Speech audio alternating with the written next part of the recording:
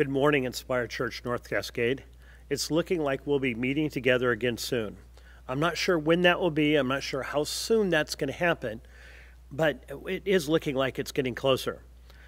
Because of that, I would like our worship team to come this Wednesday night and begin practicing and begin getting sets ready for Sunday. And we're also going to record you, so if we can't meet Sunday, we can at least use those worship sets for our live on Sunday morning.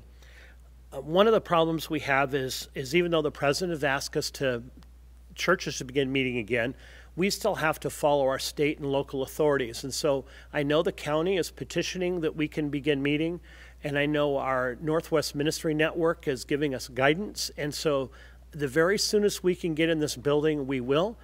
Understand that we will have some CDC recommendations to follow in terms of how we seat and how we handle sanitizing and how we handle social distancing while we worship together, and we will figure all that out and communicate that with you. But it's an exciting time. It's going to be really exciting to get back together and be able to worship together again. I'm really looking forward to it. I've missed us being together. Looking at this camera just is not the same as us being in the same room where we can talk and where we can just be close with each other. So I'm really looking forward to that, as I know many of you are.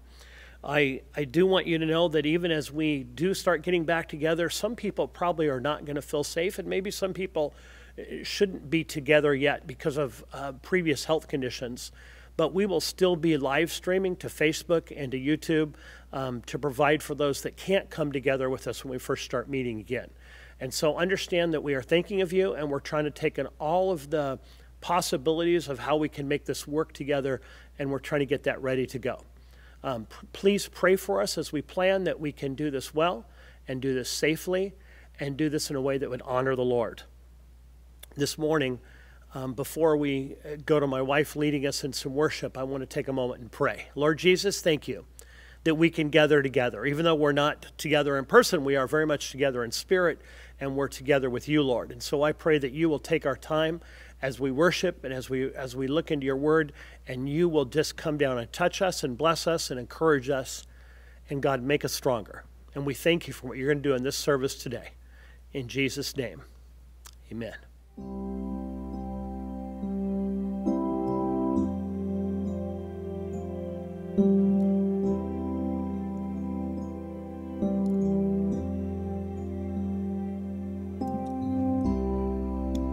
Worthy of every song we could ever sing, worthy of all the praise we could ever bring,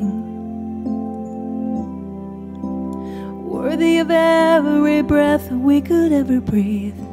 We live for you.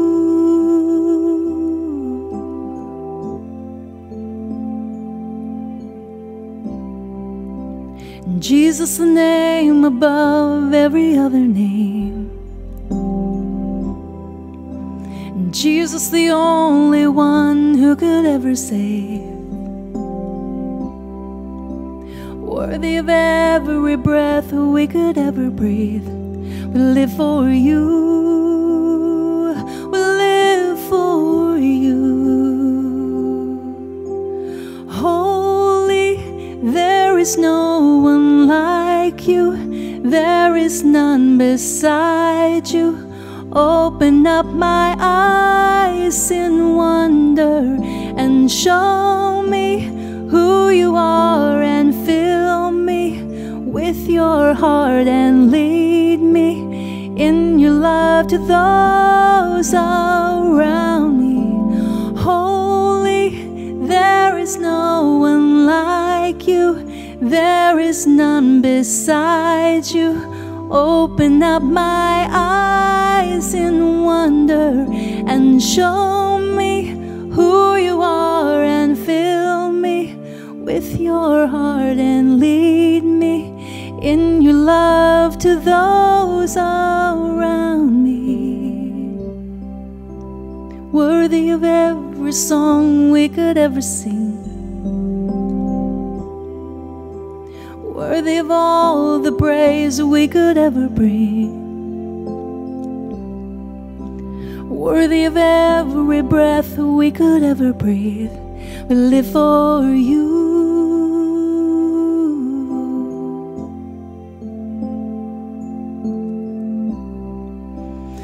Jesus, the name above every other name.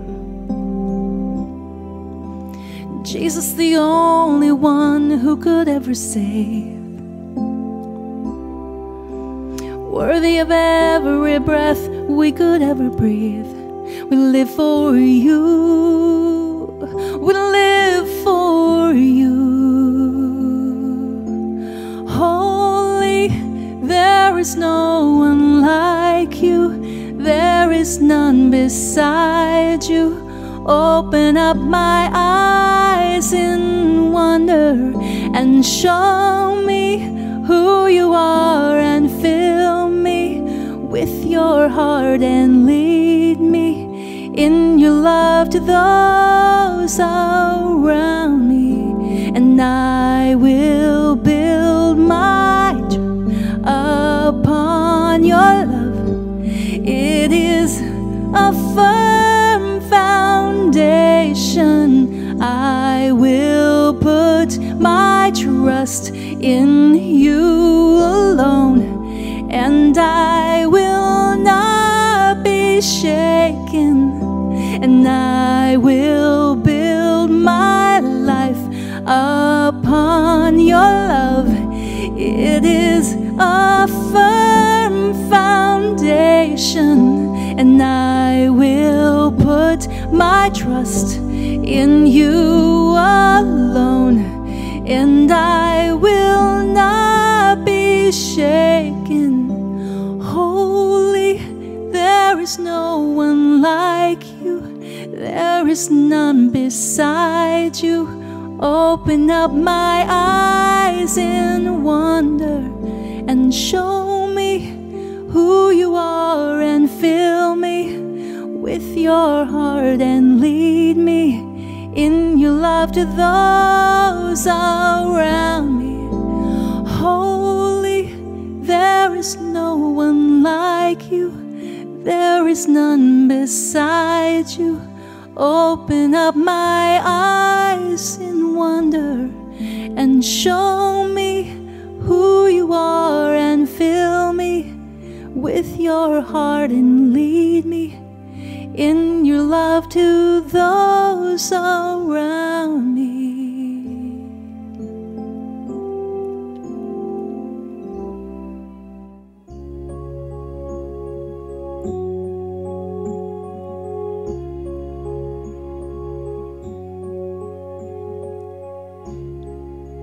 Are you hurting and broken within? Overwhelmed by the weight of your sin? Jesus is calling. Have you come to the end of yourself? Do you thirst for a drink from the well? Jesus is calling. Oh, come to the altar. The Father's arms are open wide. Forgiveness was bought with the precious blood of Jesus Christ.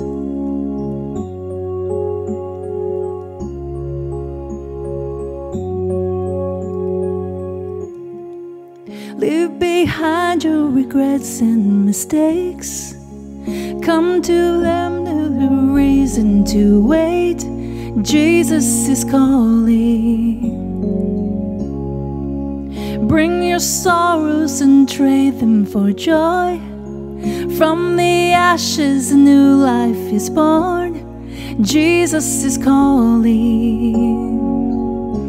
Oh, come to the altar. The Father's arms are open wide.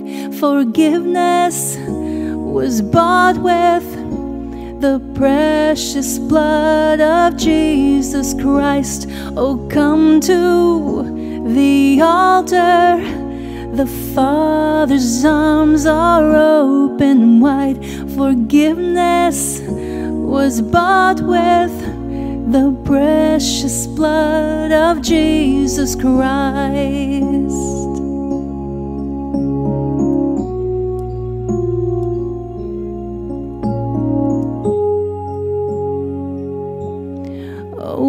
what a Savior! Isn't He wonderful? Sing hallelujah, Christ is risen. Bow down before Him, for He is Lord of all. Sing hallelujah, Christ is risen. Oh, what a Savior! Isn't He wonderful? Sing hallelujah, Christ is risen. Bow down before Him, for He is Lord of all. Sing hallelujah, Christ is risen.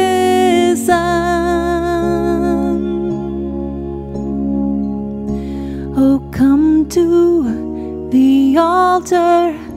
The Father's arms are open wide. Forgiveness was bought with the precious blood of Jesus Christ.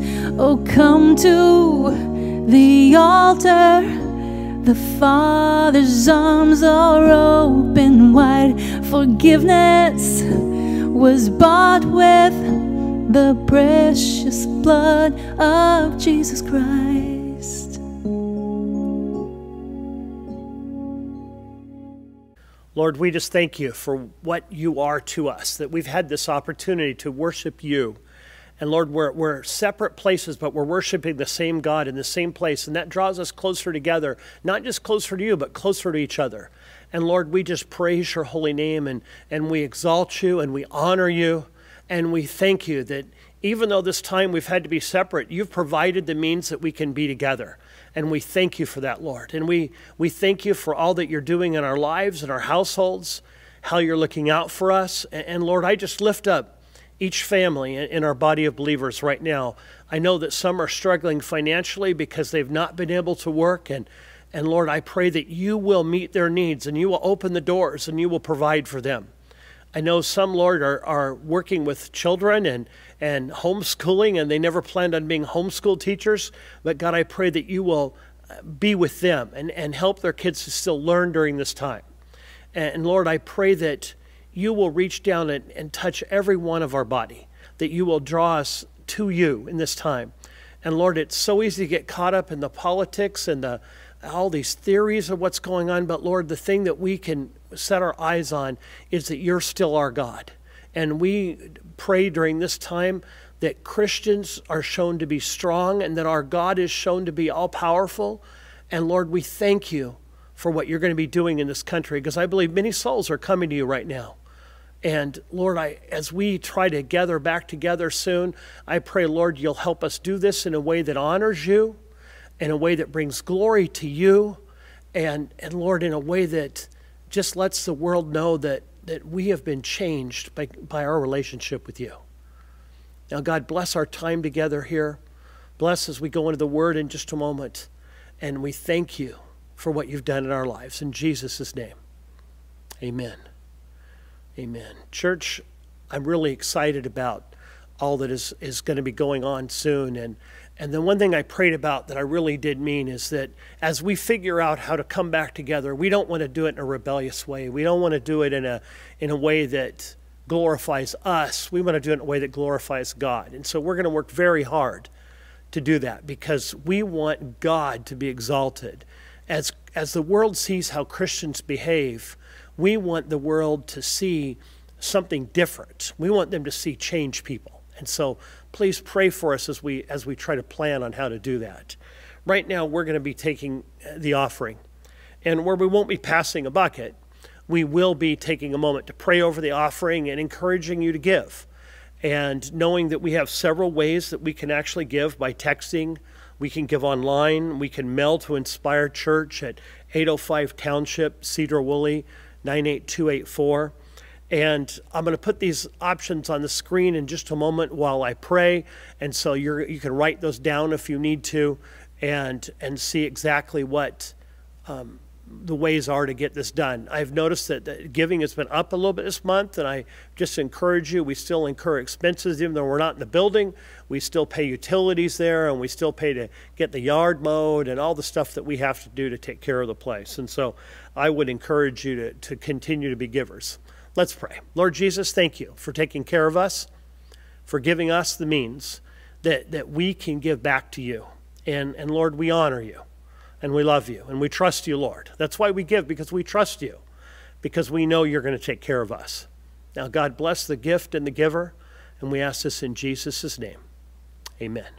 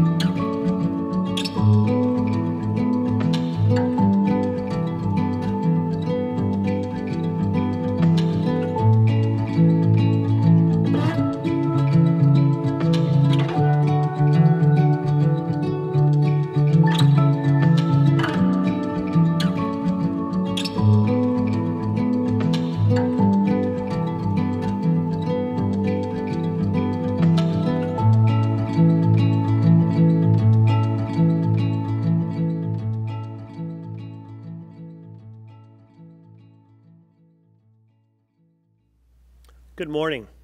This morning we're going to talk about storms. I know we talked about storms last week, but we're going to talk about storms this week because kind of through right now we're going through a big storm in our country, and how we deal with storms is going to be very critical to when we start sharing about Jesus. How people see us respond to problems is probably one of the greatest means we have in introducing them to the Lord. And so this morning we're going to be preaching a message that's entitled Storms, How to Deal with the Storms of Life, Part 2, Surviving the Storm. And, you know, we all have storms, but surviving the storm is a very, very important point here. And so we all want to get through to life. Everyone deals with storms or rough seasons in this life. Trials in all of our lives, just like storms in our ecosystem, bring about life and renewal. When you think of flooding, and I live in the Skagit Valley down here where the Skagit River floods, and there's a certain point of us that is concerned about flooding, but at the same time, when the river floods, it brings nutrients to the farm soil and actually makes the soil better. And so that's how storms are in our life. They bring this rain and they bring this turmoil, but they should actually bring positive things through us. And sometimes that depends on how we respond to the storm. So today we're going to look at really what we do in the midst of storms and how we get through them. The big idea for this week is truly we're going to talk about what it takes to not only survive during a storm, but actually to thrive in the storm, to come out of the storm stronger than we went in. And that's the thing, if I could get you to think about during the whole message, was how do I get through this and be stronger for it? Not just barely survive and not just end up, when you think of someone that gets tossed out of a boat and gets washed up on shore, that he's laying there just almost drowned. I want to get washed toward the shore and come walking out of the water stronger than I was when I went in. And that's the goal that we have today. And so I want to read a passage of Scripture, 1 Peter 5:10 from the NIV. It says, "And the God of all grace, who called you to his eternal glory in Christ, after you have suffered a little while, will himself restore you and make you strong, firm, and steadfast." Now, I like part of that verse. I like the part about him restoring us and making us strong, firm, and steadfast. I don't particularly like the part after you've suffered for a little while. I think sometimes when I pray to God, I want him to get there before I have to suffer. But I think we have to understand that sometimes suffering is part of the process that helps us become strong. In Mark 35 through 41, and we're going to read several more passages, is a passage about Jesus calming the storm. And when the evening came, he said to his disciples, let's go over to the other side of the lake, of the Sea of Galilee. And they left the crowd behind them, and they took him along in a boat. And there were other boats traveling with him. And in the midst of traveling across the lake, a furious squall came up, and the waves broke over the boat, and it was nearly swamped. Jesus was in the stern of the boat, sleeping on a cushion. The disciples woke him and said to him, "Teacher, don't you care if we drown?" And he got up, rebuked the wind, and said to the waves, "Quiet, be still." Then the wind died down, and it was completely calm. He said to his disciples, "Why are you so afraid? Do you still have no faith?" And they were terrified and asked each other, "Who is this? Even the wind and waves obey him." And I think this is as we go through more scripture, I think we'll talk about this process of the disciples fully understanding who Jesus was. And I think this is one of those pieces where they began to understand that he represented a lot more than they ever imagined that he was. And so there's some interesting facts about the Sea of Galilee and the fishing boat and the storm found in this passage. The Sea of Galilee is about 13 miles long and 8 miles wide. It has a maximum depth of about 141 feet. It's not a huge piece of water, but it's a big enough piece of water for someone to make to fish in and to make a livelihood with. A normal boat trip should have taken about 2 hours to go from one side to the other. And typically these boats were about 25 feet long, about 7 feet wide. They normally would have multiple places where people rowed this boat. Normally you had 4 people rowing, and you had room for other people to be sitting, and they had a little sailing mast if the wind was going the right direction. So the wind would blow one way, and they could take the wind across the lake one way, and then they have to row back across the other way. One of the interesting things is that it was very common for storms to rise on the Sea of Galilee, and they tend to come down from Mount Hermon and come rolling across the sea with great violence. The Greek word seismos is the word used for storm in Matthew 8, describing this incredible storm. This is also the word we get seismic from, which we mean when we think about earthquakes. And so when it talked about this violent shaking of the water, and it wasn't just the wind was blowing, it's the water was shaking so violently they felt like they were going to be totally overtaken by it. One of the other points is that at least 4 of the disciples were established and skilled fishermen: Andrew, Peter, James, and John. And they were used to rough waters on the Sea of Galilee. It's highly likely that they were in this boat, and the storm was so bad that even they were afraid. I don't like storms on water. I like water when it's very smooth and flat, or I like to be in very, very big ships on water. And so I can totally understand, but it always scares me when the guys that are used to it and they get scared. That's a bad sign. So let's talk about 3 steps to surviving the storm. Number 1, believe that God cares for you. I think that's a core belief we have to have. When things start to go bad around us, I've heard people say this a lot. Well, God must hate me. God must not like me. God must be mad at me. I want you to understand something. God loves you, and he cares for you. And if there's a storm going on around your life, it's not because God is angry at you, and it's not because he doesn't like you. It's because this storm somehow is going to make you stronger and make you better and draw you closer to him. And those are all things we pray. We say, Lord, make us more like you. Get us closer to you. But sometimes it's storms that do that for us. And we're going to look at the scripture, Mark 4:37 and 38. And it says, a furious squall came up, and the waves broke over the boat so that it was nearly swamped. Jesus was in the stern, sleeping on a cushion. Then the disciples woke him and said, "Teacher, don't you care if we drown?" And so here's the funny thing is all of a sudden they've lost trust that Jesus loves them and cares for them and that he was going to let them drown. And I want you to understand, it could be that they were trying to make it on their own and hadn't really put their trust in Jesus yet. And I think a lot of people want Jesus to save them in the future, but they still want to live their life on their own. And we actually have to start really now putting our trust in Jesus and trusting him to take care of us. In John 3:16, and this is a passage that probably most of us know by heart. For God so loved the world that he gave his one and only Son, that whoever believes in him shall not perish, but have eternal life. I want you to understand that the God that loved you enough to send his Son to die on the cross for you isn't going to be a God that's going to abandon you in a storm, isn't going to be a God that doesn't like you. God loves you, and he loved you so much he gave his Son for you. And I think we need to hang on to that thought once in a while when things start going not so well. And remember that God loves us. And it's almost like we need to have this blinder on, like horses have the blinder. It needs to say, remember, God loves you no matter what's going on around you. So we have a couple of things we can do to help us with this. A is stand strong in our faith.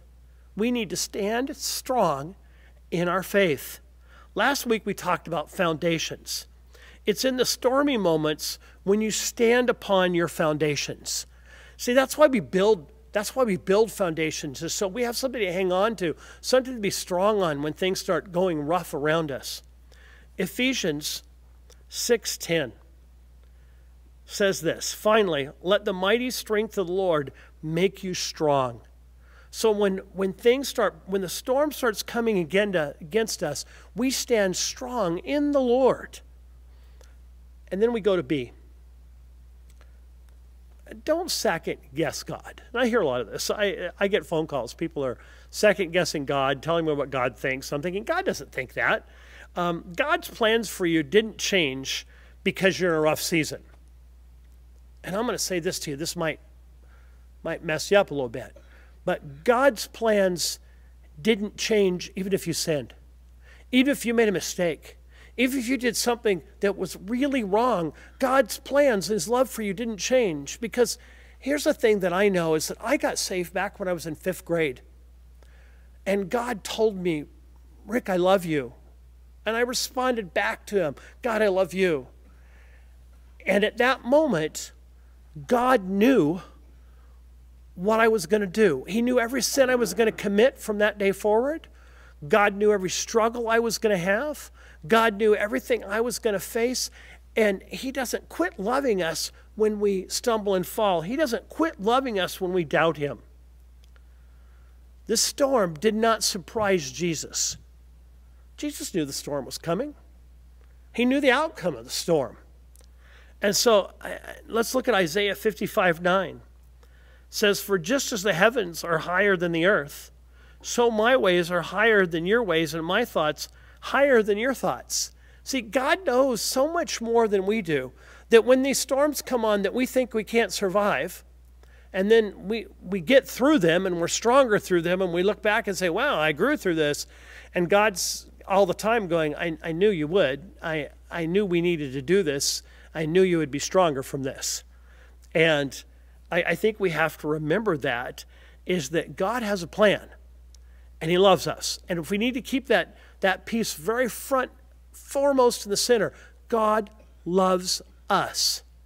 And don't second guess that. Number 2, we need to be still in the midst of uncertainty.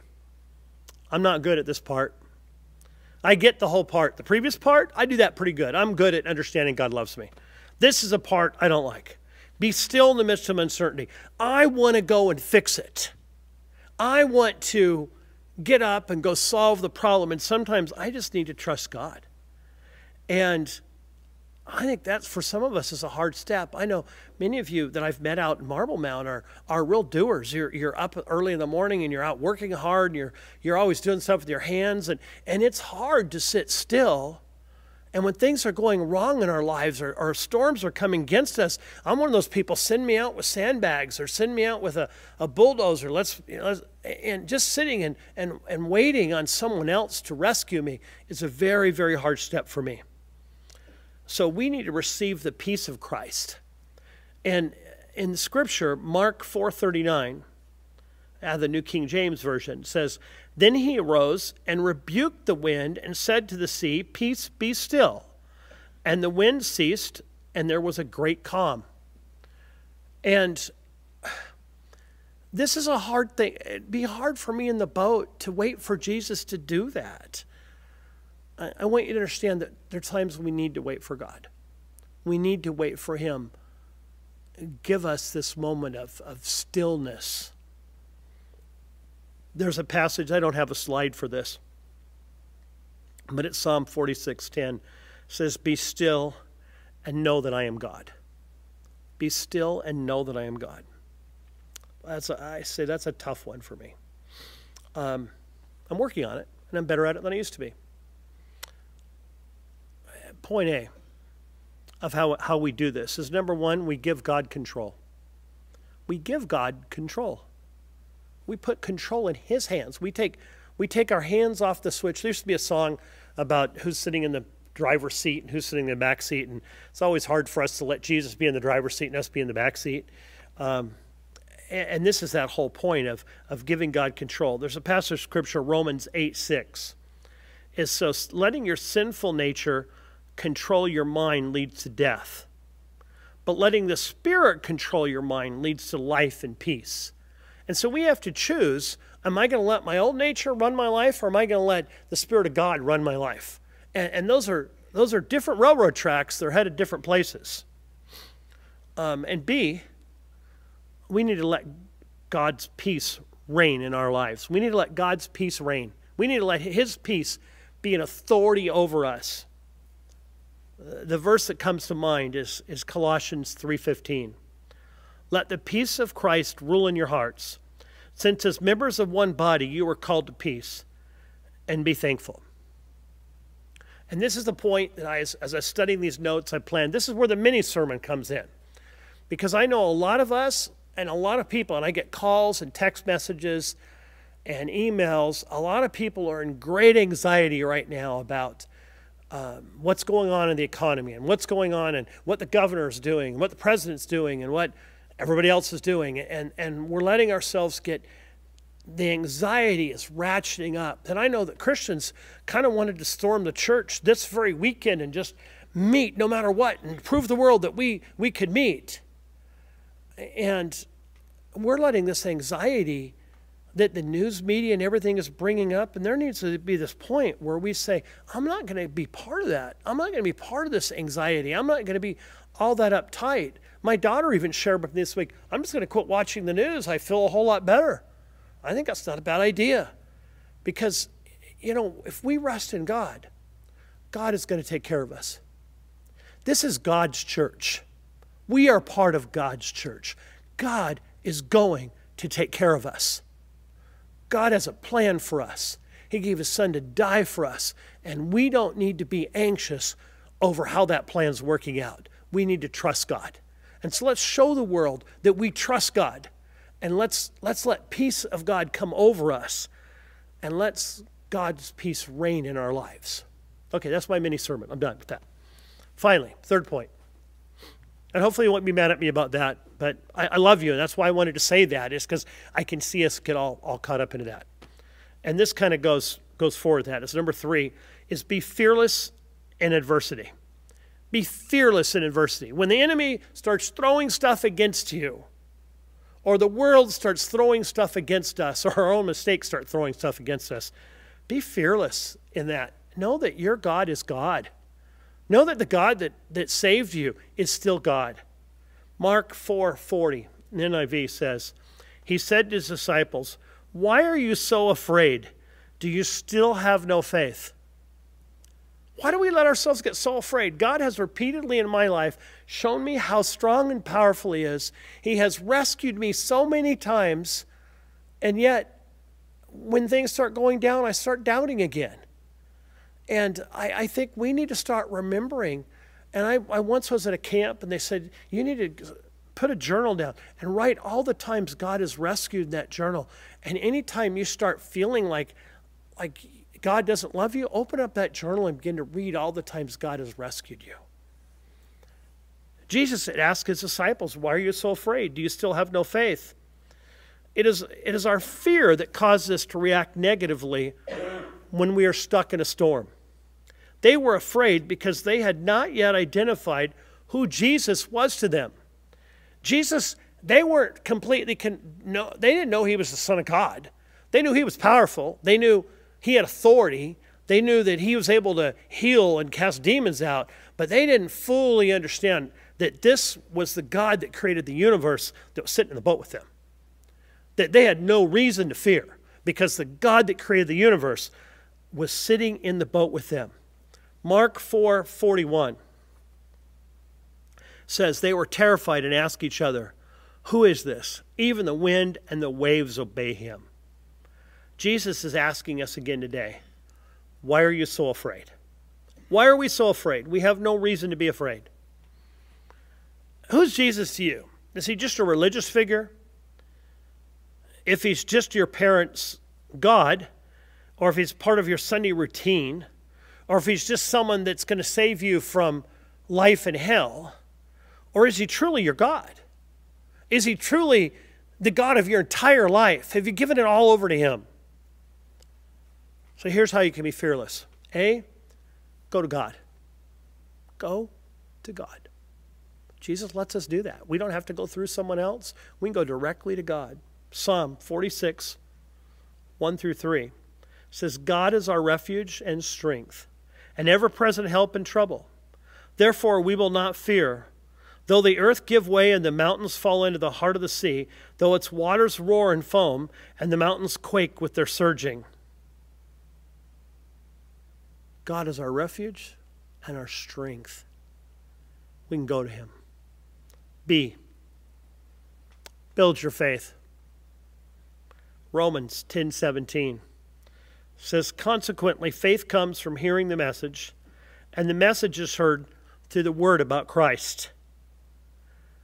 If you want to build your faith, spend more time reading Scripture.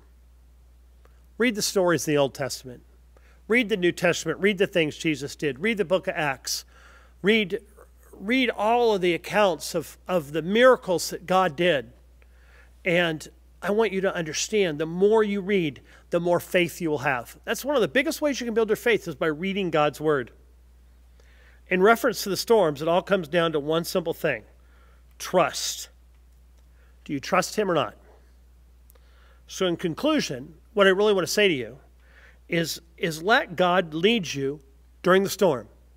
Take your own hands off, get out of the driver's seat, let God lead you and trust him to get you through it. It's not a simple thing to do. I say it like with authority, but at times I struggle to do this very thing. When we go through a hard time, we need to let go, and the expression goes, let go and let God. We need to let go of trying to solve it ourselves, and we need to trust God. And so right now, I believe that some of you are struggling because of all this that's going on in our country. And some of you, it's impacted your life pretty severely. Some of you, not so much, except for cutting off social and cutting down some of your freedoms. Let me share this with you. God has it all under control. God has it all under control, and we need to trust in him. We need to be the people that walk the streets with peace. We need to be the people, when we post online, that we post from a place of peace in God, not a place of anger or a place of being mad at others. But we need to talk and share and message from a place of we have peace in God because our God is in control and our God is going to show himself strong.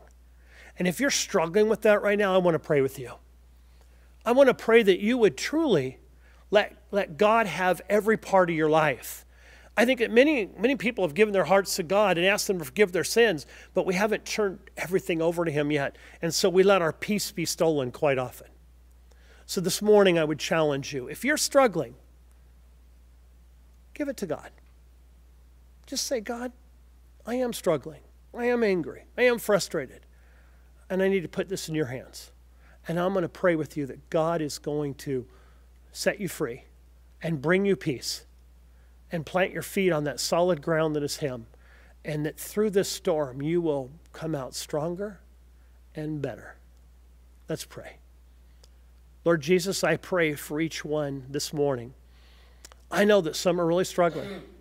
I know that some are really going through a hard time.